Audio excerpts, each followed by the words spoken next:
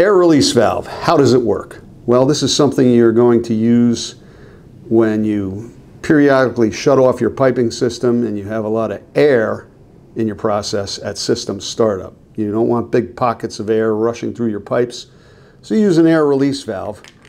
Unpressurized, the air simply flows around this poppet up and is evacuated.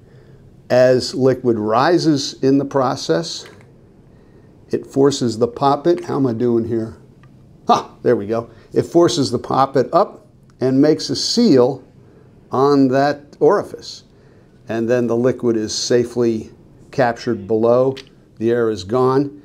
If you have a hazardous chemical, and there can be trace amounts of that chemical in the last bits of air that escape, so you may need to pipe this to a safe location. But for regular water, you can just exhaust the atmosphere.